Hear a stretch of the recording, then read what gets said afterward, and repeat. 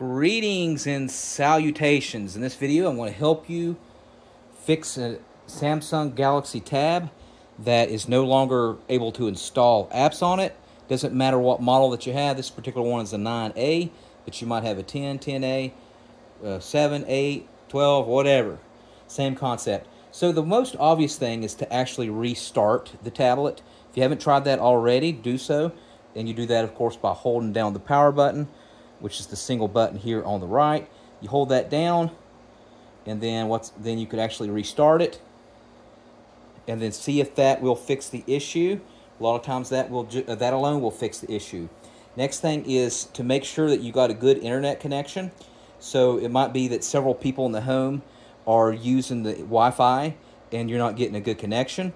You might want to try to bring the tablet closer to, bring it closer to the Wi-Fi router, and that might help you install it. A lot of times that will fix the issue. Next thing I want you to do is to check the storage, that you have enough space on your tablet. And of course, to do that, go to Settings. All right, find Settings. It looks like a little gear shift icon. Click Settings. Go to Device Care. From Device Care, look at Storage. So as you can see there, I got plenty of storage left. I got 37%. If this bar is all the way to the right, what's happening is that you don't have enough space to put new apps. Even if it's close, even if it's like 70 or 80%, go ahead and uninstall any unwanted apps.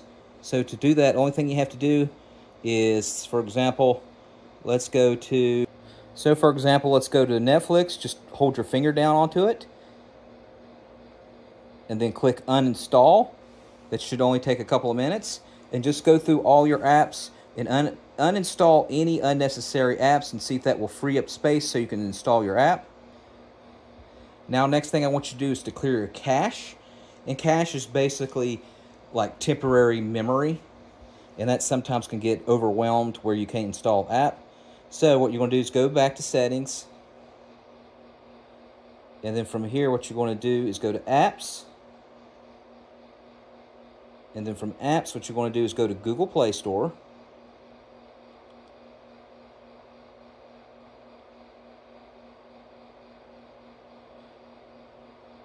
Google Play Store.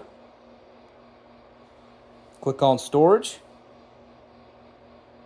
And what I want you to do is right below here is click on Clear Cache. And that usually will take a few minutes. And then after you do that, go ahead and restart the tablet and then see if you can install your new app. Now next, I want you to go back to Settings, and we're going to check our date and time. Go to Settings, and then what we're going to do is go to General Management. And then what we're going to do is click on Date and Time. And you want to make sure that this blue is already connected to automatic date and time. That way it will be able to read via Wi-Fi what the exact date and time is. Some people will have that off, and then you'll have a completely wrong time or date, and that will definitely mess up installing a new app. Now, if that doesn't work, what I want you to do is to remove your Google account. Go to Home, go back to Settings. And by the way, a shortcut to Settings is this little white line. If you get all the way to the right, just click that, and you can click Settings like that. Click on Manage Accounts. And then what you're going to do is find your Google account with your Gmail on it. Go ahead and click Google. And then what you're going to do from here is remove account. And then after you remove it, go ahead and reinstall the account and restart the tablet. Now, if that doesn't work, what I want you to do is open up Play Store. I want you to click on your account logo up here on the upper. Click on Settings.